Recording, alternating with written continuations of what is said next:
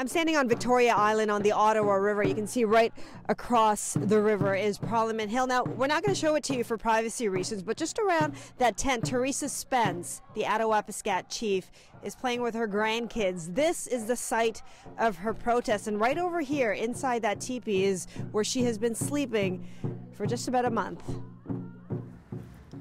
And that was just this past Saturday that you made that trip to Ottawa? That's right.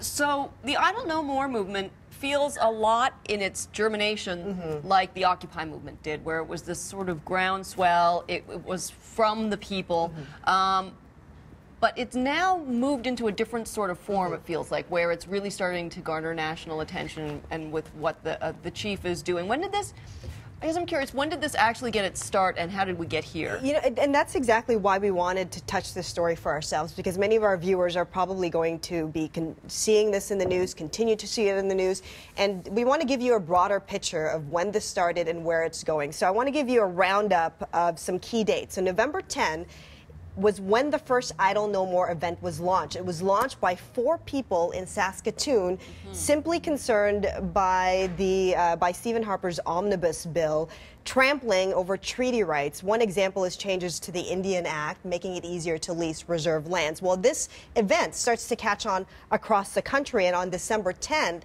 it becomes a movement. They hold their first national day of action. And this is when you start to really see it ramp up. This is when you start to see border crossings across the country being blocked. And a day later, this is when Theresa Spence holds what she calls a hunger strike. So she withholds all solid food. She's simply taking in fish broth. So she holds her hunger strike on Victoria Island across from Parliament Hill.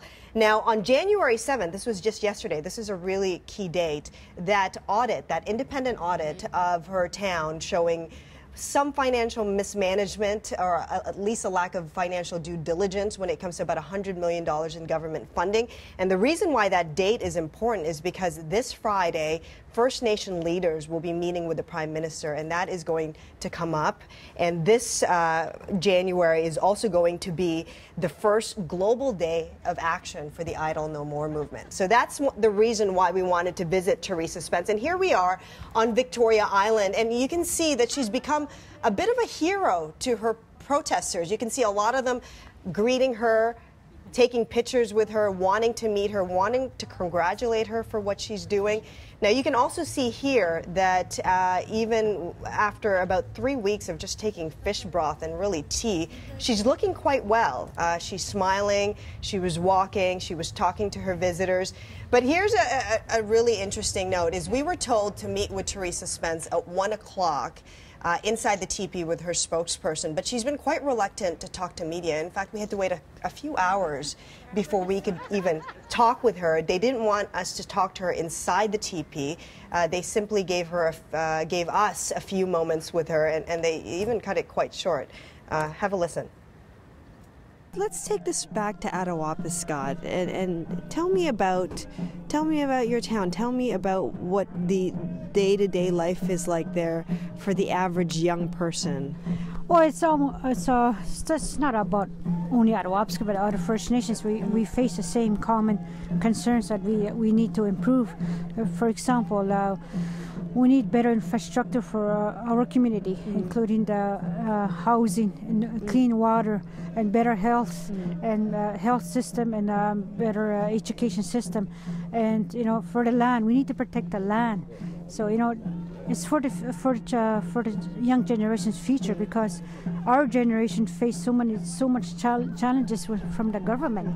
Do you wish though that the no more questions? Sorry. Too many questions. Too many questions? Yeah. So, but like I said, I'm looking forward for this meeting to come out a true relationship with the government and the treaty. The treaty was intended to have a respect and honor relationship with the partners of our treaty. That's the Crown and the governments and the First Nations and Canadians. And finally, when do you plan to end this? When do you plan to start eating? Well, I'll be observing in a meeting that will take place on January 11th. And if I don't see any positive result, then I'm going to go back to my hunger strike. So I'm not going to quit until there's positive results from that meeting. You know, Chris, it looked like a really crisp, beautiful day, but very cold. I'm wondering, what are her living conditions like? I mean, she's in this teepee. Did you get inside and see how she's doing? We did, and that's exactly one of the reasons why we wanted to visit Victoria Island, which is on native land. We actually did get to go inside the teepee. That's Danny, one of her spokespersons. So she's been living in this teepee and really sleeping inside. You can see it's very comfortable. It's surrounded by what he was calling sacred objects. What she does a lot inside the teepee is she says she prays, and there's also a lot of discussion inside there. Inside that teepee about how long this is going to take. She gets a lot of visitors. Her kids and her grandkids visit as well. Now, I should mention that there's been a lot of skepticism about what she's doing. People saying that this is not really a hunger strike because she's taking fish broth, which is a very nutritious food. She also has a hotel room nearby where she takes showers and where her kids are staying. And so there's a lot of people saying, well, you know, is this really what you're calling it? But as we saw on Victoria Island, is that she certainly has a lot of supporters who believe in what she's doing, who believe that it needed a face. This movement needed a person to do Which this. was always what Occupy was lacking. Exactly. There wasn't one person who was Exactly. leading the charge. Well, thank you for that.